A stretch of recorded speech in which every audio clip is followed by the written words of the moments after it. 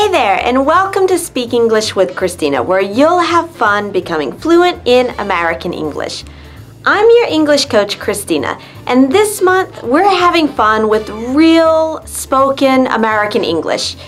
Maybe you can understand my regular videos and other videos for learning English, but in fast conversations in the real world, it's harder for you.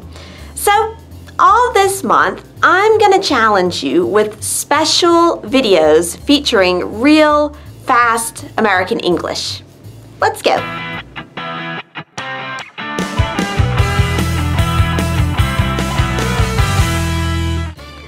The audio and video extracts in today's episode are from my new course, Understand Real American English. You'll see, it helps you decode fast spoken English and feel comfortable in real conversations. Plus, the course is available now until the end of June, and details are in the show notes below. Now, you already know that spoken English, what you hear, it can be very different from what you read. And a good, very small example of this is the letter T.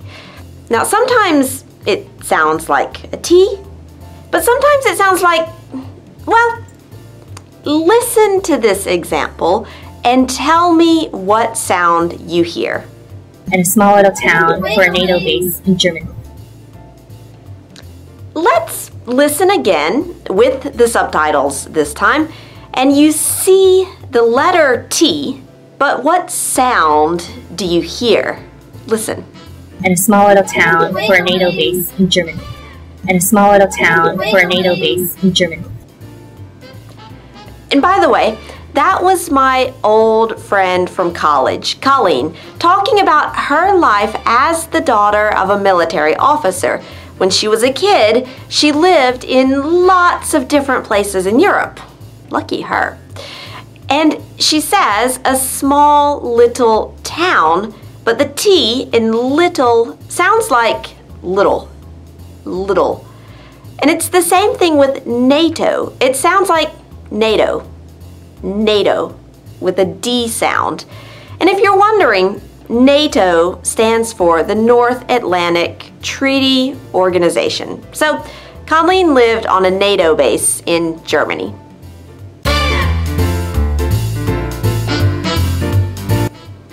We'll see a short extract from my conversation with Colleen, and then we'll zoom on some specific parts. But for now, just listen to the extract, and don't worry if you don't catch everything.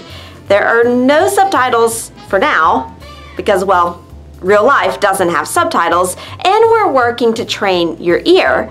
But the full transcript is available at ChristinaRubuffet.com. Now, let's watch this video. Okay, yeah, so like you had been to Spain before, but as a kid. Yes, and then you don't like appreciate it when you're that little. You're just like, whatever. Yeah, right. You're just like, yeah, I just live here, so whatever. Yeah, right. And so like, where all did you go? Oh wow. Like when you were over there. France.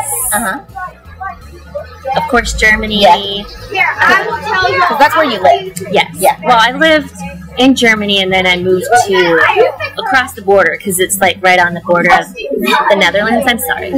And then I lived in Maastricht for 2 years. Okay. Yeah, Sorry. Okay, so France, Germany. I traveled to Italy. I traveled to Hungary. I traveled to Czech Republic. Yeah. And then, I did a Mediterranean cruise, so sorry, where we stopped in Greece and Malta and Ephesus, Turkey. Okay, right. So you went like all around. Yeah, pretty much. Like I said, don't worry if you didn't catch everything. We're going to look at it together. And when you join the Understand Real American English course, you'll improve your listening skills to understand more conversations like this.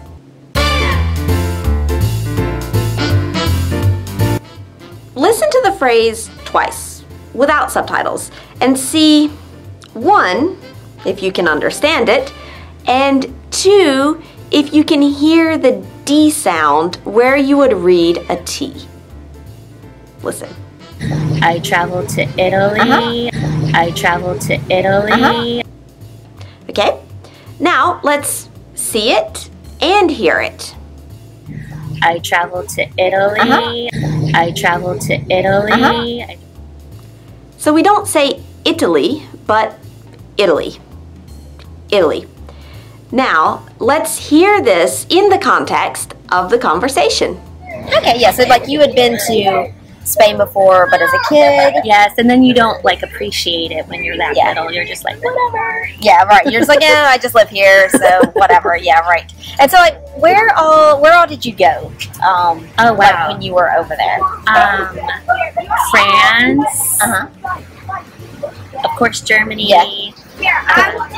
That's where you lived. Yes. Yeah. Well, I lived in Germany, and then I moved to across the border because it's like right on the border of the Netherlands. I'm sorry. And then I lived in Maastricht for 2 years.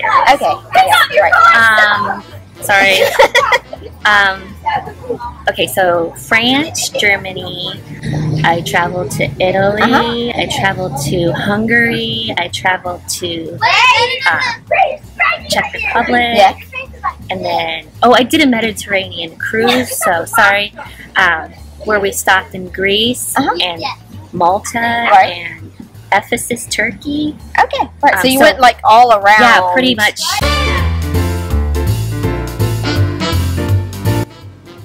Listen to a specific phrase twice. No subtitles. Can you understand it? But they're pretty good at making the difference. Now let's see the subtitles and hear it. And notice how I pronounce pretty like it's spelled with a D instead of a T, like pretty. Let's listen. But they're pretty good at making the difference.